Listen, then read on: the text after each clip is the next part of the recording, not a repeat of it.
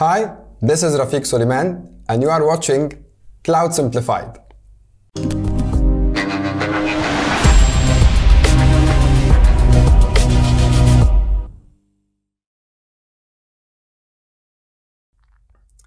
Hi everyone, in this video we are going to introduce the different storage options on AWS. So in general, I can divide storage into three options or into three families. The first family is called block storage. The second family is called object storage, and the third family is called file storage. So let's explore the options between the three.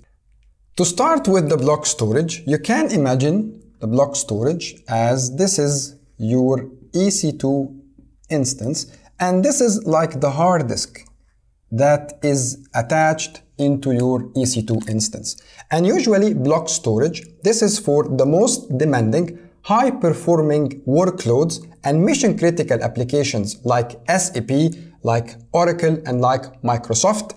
And here we have two types of services or two options of services that we can deploy. So the first service, it's called Instance Store. And the second service, it's called EBS, which stands for Elastic Block Store. So what's the difference between these two? For Instance Store, you can imagine it more of a cached storage. It's a non-persistent storage, which means if I have stored my data, every time I stop my instance or every time I reload my instance, all the data is going to be released. So you might think, what can be the use case for the Instance Store? Actually, Instance Store is offering the best performance when it comes to storage IOPS. So I can use Instance Store where I need cached data, or where I have, for example, something like HPC or something like big data, where I have a certain job, and during this job, I need a very fast and performing storage. And once the job is done, I don't need the data anymore. And that's the perfect use case for Instance Store. But for example, where do I store my operating system? Where I can store data that I would like it to persist, and here comes the EBS or the Elastic Block Store. So the EBS is like the hard disk attached to your EC2 instance. This is, for example, where you can store your operating system because the data inside the EBS is persistent. If I stopped my EC2 instance, if I reloaded my EC2 instance, the data remains. And that's the first type of storage, which we call it the block storage. Now, the second type of storage, it's called object storage, and the name of the service here, it's called S3. And S3 stands for Simple Storage Service. S3 is an object storage that offers the industry leading in scalability, data availability, and security.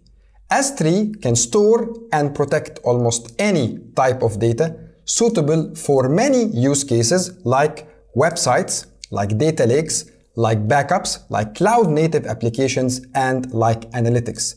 Also, S3 has something very unique, which is its durability, because S3 has 11 nines of durability.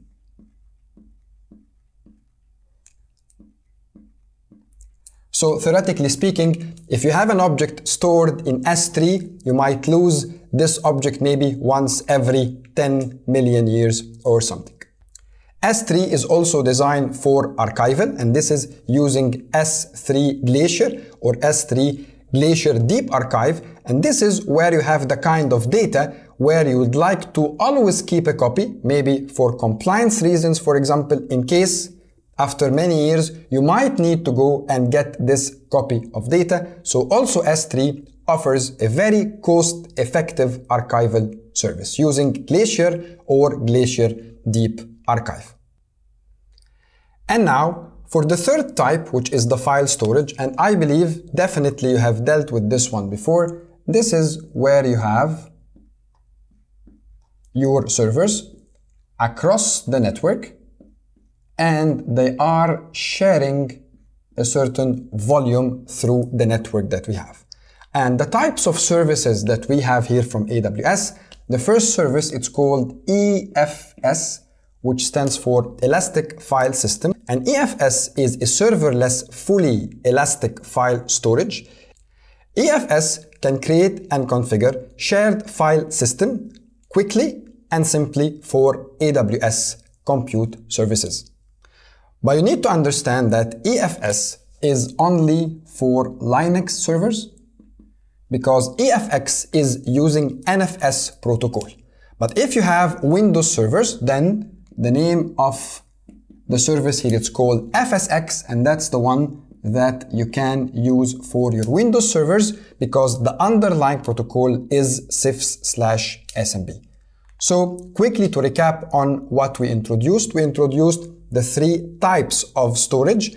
Block storage, we introduced the two options of Instant Store and EBS. For object storage, we introduced the very interesting S3. And for file storage, we introduced EFS, and again, that's for Linux, and FSX, which is for Windows. I hope you enjoyed this video, and if you liked it, please give us a thumbs up and leave us your comments if you'd like to see any different content on the Cloud Simplified channel. Also, if you don't want to miss any of the coming videos, please don't forget to subscribe to the channel. Thank you so much for watching.